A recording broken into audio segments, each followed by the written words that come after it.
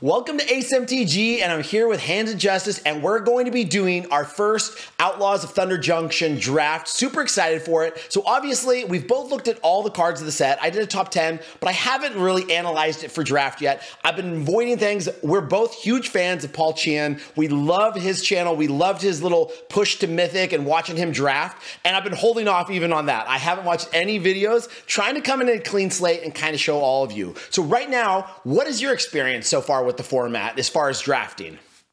You know, I'm super excited about it. I spent about like 6 hours today just like reading as much as I could about all the different cards, just trying to soak it all in. I admit I've seen like half of one of his new drafts for Paul Chian. No spoilers. I won't say anything, but like super huge fan of his. Yeah. You know, on my channel, I've actually been inspired by him, and I'm just sort of doing like my standard series Road to Rank 1, kind of inspired by Paul Chian. So he's an awesome content creator. Yeah, I absolutely love his drafts. And I even love too, when he got done with his little series, he went back and looked at his first couple drafts, just saying like, what was I doing? And you know, and that's probably going to happen for us. And neither one of us are like quote unquote drafters. We both enjoy it. We both end up learning a format and doing well. So it's going to be interesting to see how we do on this first one. Also, we did this together on Hand of Justice's channel before, and that was after we had actually been drafting, and we were getting pretty decent. We sent each other a couple records, 7-1, 7-2, and then we film it and we go 0-3. So those things could happen, but that was amazing. So before we jump into this though, with no knowledge, when you've done your first draft for a set, do you have a few like little keys, tips, tricks that you normally kind of come into, at least that's in the back of your head? Yeah, I mean, I definitely am like a proactive drafter and player in the sense that like I typically try to favor like strong creatures over unless like a piece of removal is absolutely amazing, like try to be a little bit more proactive than reactive. You know, reactive cards are amazing, certainly in control decks in standard, but I feel like they can be a little bit more narrow in draft, and you really want to have like a proactive strategy, like, you know, what am I going to do to be able to close out this game? Partially it's because I'm, you know, typically an aggressive player and I play a lot of aggro. And so that's just how my brain works. I think, you know, how can we like close this out, you know, in the most efficient way possible, while also understanding that like, you know, there can be huge bombs that you have to respect. And, so obviously, yeah, like I want a couple pieces of removal for those bombs like you're saying. But also I find a lot of times if you're just jumping in, you really don't know the format very well. I often find green as a good color to kind of be in just because it's a little bit more straightforward, right? You know you're going to get some stompy-ish creatures, usually a little oversized than the other ones. Other thing I'm always really looking for early on is making sure I'm gonna be able to curve out, getting enough of those 2-drops, emphasizing good 2-drops early on. A lot of times in a format, right, you find these big bombs and you're looking at your curve and you're sitting at doing nothing until turn 4. And by the time you start getting your bombs down, it's already over. So for me, I just know a lot of times I have a tendency to lean towards green in my first couple drafts, just because I just feel like that one's almost always there, but we'll see what we get. So let's pay these gems right now. And hopefully the queue time's not too long. We get right in. I was loving it yesterday. First day on the ladder, right? And every single one of my queue times were like, oh, there we go. Already ready. All of my queue times were just a few seconds. Oh, I did not share the screen with you, did I? That would be great if you don't mind. Oh my goodness, everybody. That would be a disaster for us. So share our screen. And while you're doing that, just one thing that I wanted to add kind of, you know, with the drafting is that, you know, especially with green, I looked at like the stat lines of all the creatures that are in both like common and uncommon for this set. And anything that's over a 4 toughness is going to be extremely rare and tough to deal with. So green, I think, has kind of a natural advantage there as well. Uh-oh. So I can see it fine. You can see it fine. The only problem is I just made you disappear by doing that. All right. Really quick, let's do this pick, and then we'll try and figure that out later, everybody.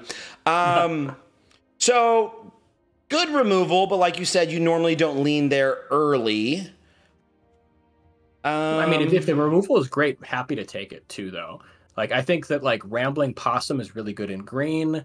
I agree. Eartha Joe is a nice creature that it's multicolor, so maybe it's a little bit more of a risky pick on like the first pick, but it does create like some value. Beastbound Alec, 3 seconds. Which one do you want to go with? Go Hell to Pay. Love it. This is great too. I mean, green is always great. Okay. So In limited, this is not as bad. Obviously, plotting, this could hurt people. We did take a first card plot. Yeah. And I think there's some really strong cards here. The Baron is really good. It's a very powerful uncommon there, the 3/4. And it has a lot of like nice synergies. Emergent Haunting, I also think, is a really, really good card in blue. It's basically something you play on turn 2 that turns into a very aggressive threat. Stop Cold is a nice removal spell. And I think it's kind of between those three, honestly. I think the other cards just aren't quite as strong. So you said you're leaning towards Emergent Haunting? Either that or the Baron. I think those are two are really strong. You know, since the Baron is like 2 colors that we aren't, maybe try like the. So one of my things is that's very strong, but I often have a tendency not to try and get 2 color early on, kind of see where it falls out. But totally. I mean, again, like I absolutely love Rustine. So if I took a green card on that last pick, I think I would probably lean towards there. Totally, and we could still take Honest Rustine here because it's a great card. Yeah. It's a really powerful thing that it sets up. I think, you know, Tyrant Scorn, I guess that's like a removal spell we could look at also. I can, it's kind of hard to read the font there on it. Tyrant Scorn. Yeah. Oh, this one. Okay. Destroy target creature mana value 3 or less in the blue Since and black. Blue is a possible color. We could consider that. I think it's between that and Honest Rustine. I think the other cards just aren't quite as interesting. Yeah, as far as other ones, I'd like, not this early, but I do like Holy Cow. If we're going kind of the blue-white way to turn flash style deck, I like the Thunder Salvo. Is also good too. Yeah. But I think Rustine's going to be fun for sure. Yeah, I think I'll try and go Rustine right there. So let's see, what do we have? Not for us. I feel like this one is a pretty clear throw from the saddle, just like good removal. Yeah, I think so too. Otherwise, we could like speculate on if like we the need land. a splat. Yeah, again, like late, I would go that. Really, with the rest of the pack, I might go that if we did not have the throw from the saddle. But right, we already have a decent green creature. We have if we're going to go into black or we go into blue. So I'm with that. I think this is pretty much like the best card in the pack. I mean, Harrier Strix would be great if it like tables, but other than this, we're not really missing out on too much. Yeah, overall, a kind of weak pack, I would say. Especially, I mean, you don't love this necessarily as the 4th pick, but we do need some removal in here. Yeah. Okay. So this is nice. Very expensive, but I think pretty good. I'm actually a fan of the Beaver, the Vigilance, the Saddling, putting things on. For sure. Yeah, I think this is definitely probably the Beaver because I think like Betrayal of the Vault, since it's like we can only have like a couple like super late cards. Yeah. And while it is powerful, like we'll be able to fill that slot with something. 100%. I do not like it this early on. I definitely, I think the Beaver though, having that Vigilance 4/4, it's for 4 is already just good. Plus we have extra abilities. So I'm all on board for that. And see what we're kind of passing. I mean, Steer Clear, I don't think is awful. No, it's fine. I think the Beaver is just a little bit better considering we already have 3 green 100%. cards. Yeah. I mean, again, if we were going to, okay. I was gonna say 2/2 lifelink for 2. I like that in black. Yeah. I think it's just less good than the Beaver because the Beaver has like an interesting, it can start gaining 100%. Yeah. So now this is where we start looking more. Where is our second color going to be? Are we going to go into blue? I've seen a lot of decent red floating around as well. I kind of, call me crazy, but I kind of like the Oasis Gardener because it lets us stay open. And usually cards like this aren't that amazing, but the fact that it gives you 2 life really kind of makes it decent. And this is a set that really rewards you for going 3 colors, actually. Interesting. Okay, so we'll take that. I think I probably would have gone with the Roadrunner. Oh, we could take that too if you want. Just to see if I'm going to start going into red and then... Yeah, for sure. I think maybe the pick that I, chose there was a little bit kind of leaves us more options. Yes, more options to start splashing, things like that. Especially early in drafts. I totally agree with you that I think the set could be one that we could actually hop into 3 colors. But typically in our first couple drafts, I don't. So what's your read on this one here? I like Black Stag Buzzard. It's in our colors. Yeah, I agree. It helped kind of set things up. Otherwise, if we didn't think it was strong enough, we could pick up like Bristling Backwoods.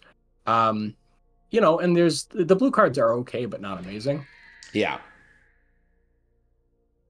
Oh, see, I'm Oh, seeing nice. these. I mean, And I then this one's like. a, I think this is an easy Desert's Due.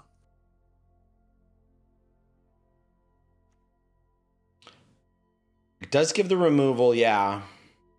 We don't really have a lot of removal yet. I guess we have one piece, but it's nice, cheap interaction. And like Ankle Biter is pretty replaceable.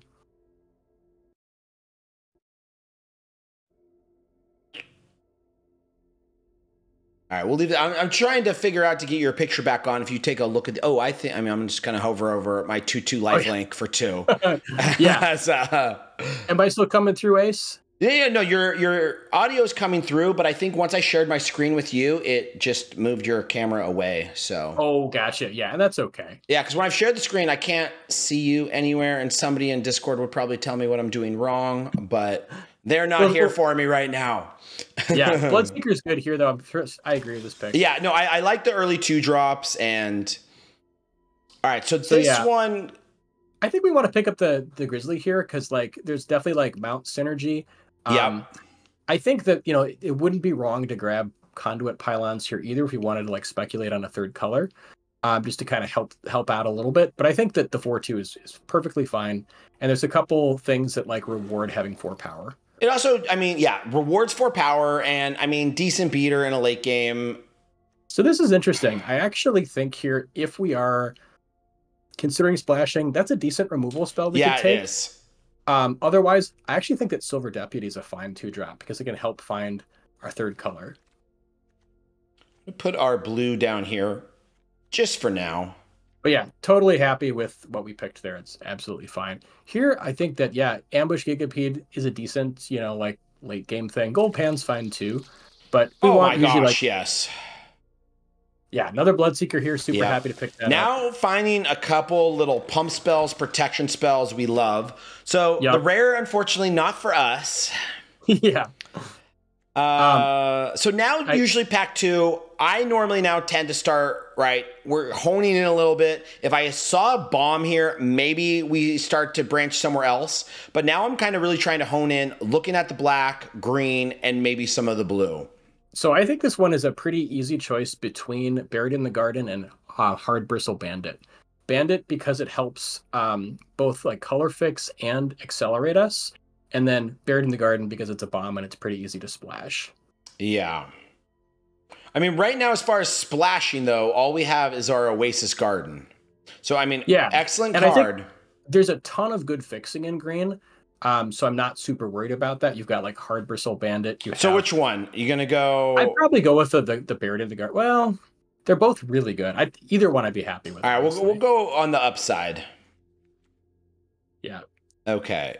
So now again, if we really start going into white, right? Excellent. Yep. Again, removal spell. Yeah, this one I think Rictus Robber is super powerful. Yeah. And that's probably would be my pick here because we're not for sure. We're not sure that we're gonna go with, you know, a splash, but yeah, if not the Rictus Robber, I'd probably take like Mystical Tether here. You know, I suppose we have Desert's Due, but Mystical Tether is like better removal. Mystical Tether. Why am I not seeing that one? Oh yeah. Oh, see, I think if I didn't take that, I would probably take the black removal. Yeah, and you totally could. I think just if we're thinking about going into 3 colors, you know, and then it also leaves us with the room. Do we want to put a couple deserts in there for that extra potential minus? So, I think if it comes together, I wouldn't focus on it. Okay, we got another buzzard and another throw from the saddle. The other card here that I think I would mention at least is Mobile Homestead. And, you know, you don't want to have too many vehicles, but like this is functional. I think it's a really good one, yeah. I think it's a really good one. We also have mounts in this deck, so it's potentially something to consider. But I think that the Buzzard is good because it's, you know, it gives us evasion. Otherwise, Throw from the Saddle is the other card I'd consider. Yeah, I think I actually lean a little bit more towards Mobile Homestead than the Buzzard, but let's do it.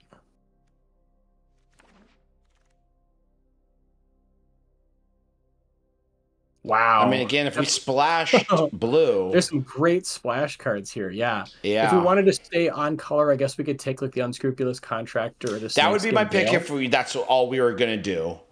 But I think that, but like, if we're gonna splash, two excellent we're choices. super rewarded for splashing in this, and like Lazav is really good, and so is the the one next to it, the 2/3. You're not hovering. Yeah. Doc Orlock could be very powerful too. But I think that maybe let's go for the 1/4 Lazav. I think it's maybe a little bit more upside. I agree. I find splashing with a 2-drop a little hard because it's very rare you get it down on turn 2. For sure. I think a little more late game potential on the other one. Wow, this is a great. Wow, we've got so much goodies here. We have Full Steam Ahead, which is just like straight up, I win the game if I have a bunch of creatures. That like pumps your team +2/+2 for everything and trample. I feel like a slightly smaller curve we need right now. I mean, I would take this a little bit later personally, but sure. Yeah, I think it's that Free Strider Commando is so amazing, and it's so versatile. I'd probably take maybe one of those two here. Otherwise, we've got Desert Stew, which is another option. But like, I'm never unhappy. I would never be unhappy. Holy cow, another. Free Strider. Yeah. I mean, looks amazing. Otherwise, Skullduggery is a decent, cheap combat trick. And if we didn't want to overload on a splash, we could take that. Yeah, I agree. I think this is a really good one, too. I'm gonna... Boy. Maybe since it's a legend, like, possibly go Skullduggery, but I guess 2's probably... I don't know. You could go either way. I'm trying it. I'm gonna be greedy on that one. Love it. Whenever you cast an outlaw spell, how many outlaws do we have? I don't think we had many. Not a ton, I don't think. I think it's a lot better in like Grixis. Yeah. Here I'd probably just take Trash the Town. It's a perfectly decent trick. We have 2. Trash the Town. Yep, I agree with that. Yeah. Although there's a lot of interesting or a lot of great red cards. A lot of great red. Fear the Critics, Thunder Salvo. Yeah. I feel like I may have gone green-red on this one early on. Yeah, we would have been rewarded for sure. Like, look at all these scores. Yeah, I mean, look at this. Jeez. Like, I know, right? I don't know how good Raven of Ill Omens is. I mean, Trash the Town is another good removal. I like Trash the Town better. Yeah, I don't like 1/2. Just doesn't do enough for me. It's just not. Yeah, it's just not super exciting. All right, and our opening pack comes around. So if you think it's between Pylons and Silver Deputy, if we need any more 2-drops, like Deputy really does help you find something, and then it has like utility. That is true. So I might take the Deputy here. Deputy? For sure, 2-drops. Okay. That's true. We don't have many 2-drops yet, right? Unfortunately, it doesn't crew up our little homestead. Nice. That's a nice gift there. Yeah. I'm glad that tabled. Okay, yeah. I mean, that's just an easy pick. We'll just take that right there. Black is super open. Lively Dirge is quite good, especially if we have like a bomb to go search for that costs 4 mana or less. Which we don't yet. I'm going to put that still on the sideboard. I don't know if that's going to make the main cut, but we'll see. Oh, I disagree. I think because we can go find Honest. Okay. I think you could find Honest Retstein. You could find Lazav because you can find it and then put it into play. That is true. Oh, there we go. Yeah, Goldvein Hydra. Love it. Okay. Let's take a look at the rest of this pack. Really? What is this one? Commit a crime, put a +1 counter on it, and spill triggers on once each turn. I think that could be really good in Rakdos. Yeah. Also, I mean, this is just a great mana sink where it just keeps getting to pump itself up. Totally. Yeah, I think it's a fine card, but it's just not better than the Hydra. Yeah, it's not for us right now. We don't have too many crimes. This is Hopes at Tables. Either that or Desert Stew. Or yeah, Desert Stew is good as well. But this is a pretty easy. I mean, we need some type of bomb. 100%. Wow, there's some I'm good cards a big fan of the Alchemist. But yeah, let's I was gonna say looking. Alchemist is probably my first pick, unless we want to get crazy and like splash for like Jolene or something else like that. Yeah, I'm not willing this late to go. Yeah, like now I'm trying to really hone in my deck. I love the plot on this. 3/2 trample body anyway. 100%. It's fantastic. Yeah, I think this is definitely Alchemist, but you know. No, Jolene is a fantastic card though. Oh, what do we have here? Destroy up to X art artifacts or enchantments, create twice X. Oh wow, there's a clear cutter. It's too bad. I mean, double blue would be super hard to Holy splash, jeez, but though. this is a crazy bomb. It's like 2/6/6s basically. Yeah, I don't know how we don't take that. I think we just force it. Just like make it happen. Wow, they gave this a 5, huh? Um, I don't know. I would don't know take why you would. I clear mean, cutter here. clear cutter. Wow. Boy, I hope this thing doesn't get stuck in our hand. I mean, as far as black and green other cards, I don't think we're missing that much. Yeah, so I don't think it hurts to take. Right. I mean, I think that this is going to be really hard to splash, but who knows? Maybe it'll happen, you know? Yeah, we'll see. Speaking of hard to splash. Right. Unfortunate accident, I think, is the clear pick here. It's hard removal. Yeah, I think so too. Just making sure I'm not missing a desert or a... Oh, yeah. Desecrator is not bad as a 4-drop, but it's like certainly not as good as straight removal, I don't think. Especially if we're looking to set up a couple of our bombs, right? Right. Yeah. So as long as we have some early interaction, gain some life, a couple kill spells, hopefully gets us to that late game for the big boys. Plus, I mean, we could always Hydra early. It dies, we get the treasures. That's how we play the clear cutter. Ooh, wow, another unfortunate accident. I like that. Yeah, I like that as well. And again, unless for some reason I was going with the Drake, but that would have to be I'm going more blue. I do really love the Drake in a blue deck. I actually disagree with you here. I think that Bristleback Sentry is a very good 2-drop because it That's true. It just sits there and tanks, and then the moment you have like a you would rather take that than the removal spell? No, not over the removal spell. Oh yeah, no. I'm just talking about I like this. Wasn't here. Yeah. I just like the Drake in a blue deck. I would love to build around. Yeah. No, I'm just saying if the removal wasn't there, I would probably take that. I mean, there we go. We have another. Let's do it. Consuming Ashes looks great. Yeah, I think that is the pick. Play a couple creatures, kill all their stuff. Seems good. Right? I mean, I would love this though, just to be able to get some blue mana out of it. Oh, that's fair. I think that Ashes is good enough that. Yeah, I think so too. I guess it's like, how much do we want to play Bonnie Paul, right? Right. Here, Free Strider Commando is amazing. Yeah. I would have a hard time like ever passing that card. It just seems so good. I mean, a 3/3 for 3 as its floor. I mean, you'll take that. Well, and honestly, the other thing is like just looking at the stat lines across like all the commons and uncommons, like almost nothing has a 5 toughness. Yeah. Or 5 power, and so it's just like head and shoulders above everything else. If you can, here, Betrayal at the Vault looks perfect for us. Yeah, I think we have to take it, and then we'll have to see is it going to make the cut with the rest of our deck or not. But this is exactly what you talked about earlier, right? These things will come around again late. You can only have so many 6 drops anyway, so. I think what might happen is we might realize we can't play Bonnie Paul and we'll play that instead. Only to cast mount spells. You're not a mount, are you? Yeah, probably not. No. We could take another Tyrant Scorn. Yeah. I don't know if it's going to make the cut, but it's probably the closest thing. Yeah, we have to look if blue's actually going to fit in this deck or not. So now probably late game, if I'm not going to put anything into my deck. Let's cut Jolene. So yeah. So I'm just going to take this because I don't have a copy of it yet. Yeah. That's the only reason I personally do it. Again, I'm not going to play this and I'm not going to play this. I guess I take Rise of the Varmints just because who knows. I'm going to take it just because, one, it's an uncommon, helps with your Volt progression. Gold Pen here probably not, but it makes a treasure. Yeah. To help things out. I don't think we need the Tomb Trawler, but I guess I'm taking it just because it's an uncommon and that's a common, and neither one's going in the deck. So that's just how I go on that one. All right, so let's take a look here. All right, so take a peek what we have. Putting you over here. So for our splashes, we've got Buried in the Garden, Bonnie Paul, and then 2 Lazavs, and then I guess the Tyrant Scorn. And I think we probably want to choose like between blue or green, or sorry, blue or white.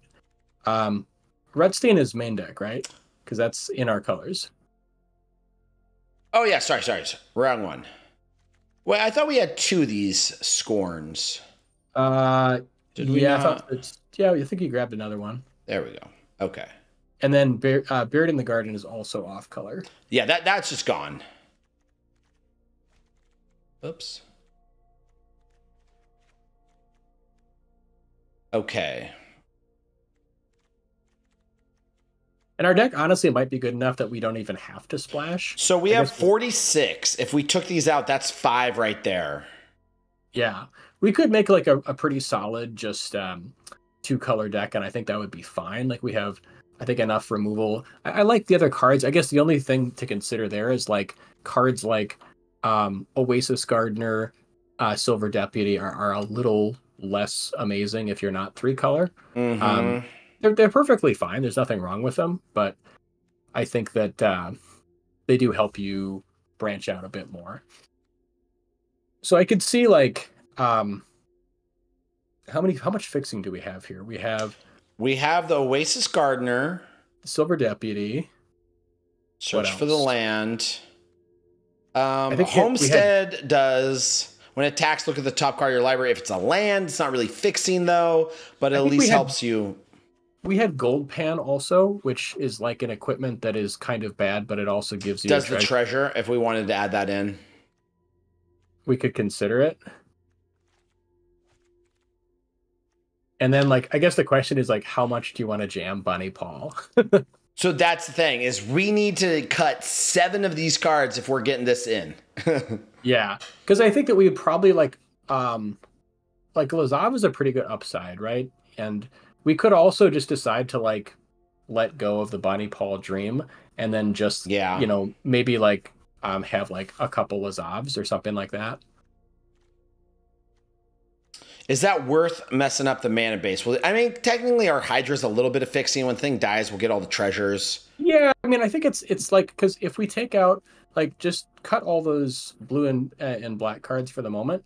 Like, if you cut all that stuff, and then you also, like, because then you'd probably also cut, like, the Oasis Gardener, because we're not really ramping to anything, right? That puts us right at 40. That puts us at 40. So maybe it's fine, just as, like, a 2-color deck, yeah. This is honestly probably fine. I think our cards are strong enough. That's 4 mana. Like, there's nothing else here that's like super weak. Trash the Town is a nice interactive trick. Yeah, 2 or 3. I'm just looking kind of at our curve when we're gonna play things. Could plot both of these on 2 potentially. Gives us a lot of things to do on 2 then. Yeah, what's our creature count? Yeah, I kind of consider the Buzzard like a 2-drop for all intents and purposes. So we have 13 creatures. 17 land. We got 1 sorcery, 2 artifact, 8 instant. All right. So creature count for me is a little light. Yeah, it is a little bit light. I would agree with that. We honestly might be able to go to 16 lands just because because of the curve, yeah. The curve is pretty low. We're really curving it, like top end is 4 here. Yeah. That'd give us like a little bit more room, and then we could take a look and see what we've got in our pool. And we have a double black, we have a double green. So the other question is, does this make the cut? Enters the battlefield, search your library for a basic land. I think it absolutely does because of that double black and double green. Like, we want to make sure we're hitting that. Yeah, especially if we cut a land as well. Yeah, and then like what you could do is you could honestly add back in, like, if you're worried about that, the 2/2 that gives you like a mana of any color. Oh, 3 mana one? You know, either that or like the Gold Pan is honestly the nice thing about the Gold Pan is, you know, it's another way of kind of buffing stuff, and it kind of can also jump us forward. It's a pretty weak card though. We could also run like maybe Rise of the Varmints. I don't know if we have like a lot of things that... Do we have anything that mills? We have nothing that mills, and we do only have 13 creatures. But for number of creature cards in your graveyard, I mean, always plot that and be a late game pretty big threat potential. Yeah, I mean, it could you know, at least be something. Oh, I would put in Lively Dirge, actually. That card, I think. Oh, yeah, that's right. Okay, now we have at least something we definitely wanted to get back as well. Because the thing is, like, with that, we can go and find Goldvein Hydra, right? Like, if you have a bomb, you know, being able to go and find it. Oh, wait, actually, hold on. Search your library and put that into your graveyard, then shuffle. Return up to 2 creature cards with total mana 4 or less. We can't actually play that then off of this. Well, because we can't pay X. Oh, right. That's a good point. So that's not going to actually get us our Hydra in anyway. Yeah, I mean, but now if our Hydra dies, we could go find Restine to get the Hydra back to our hand, replay that way. Yeah, and also just having recursion in general is perfectly fine. If you wanted to add another creature, I think the Gigapede would be another thing we could add here. We have a pretty low curve. It'd be sort of a top end. But I think the Dirge is maybe a little bit more interesting. Yeah, I just hate our spell count to creature. I guess the other thing that we could do then is if you really want, we could also look at, splashing. Because if our deck isn't powerful enough as a 2-color deck, let's make it into a 3-color deck. Thought we got 2 of those. Guess not. Fortunately, we don't have the pump spells all that much either. I mean, this is kind of our pump. Yeah, and it also draws cards too if we can get it through. Yeah, I think I'd just go with the Dirge. Yeah. I mean, I'm just torn between that, honestly, or Rise of the Varmints. Sure, let's do Rise of the Varmints. That'll make some more creatures for you. All right, so this is going to be our deck right here. Looks good. All right, got to change the sleeves. What sleeves do I like? Sleeves are going to get me in the mood. I admit that Bonnie Paul was, a bit presumptuous, but oh man. But I mean, we had to take it. That was what? First, second card, pack 2. Things could change, and you look. Yeah, I definitely think that kind of like in Murders at Karlov Manor, this is also a format that does reward you for being able to be open to splashing, because there's a lot of 3-color cards in different colors that are pretty powerful too. So all right, and this is going to be our deck right here, and I'm going to do a quick stop on the video just because I'm going to try and see if we can get Hand of Justice face back in here for us during the games, and then we'll get right back into the gameplay.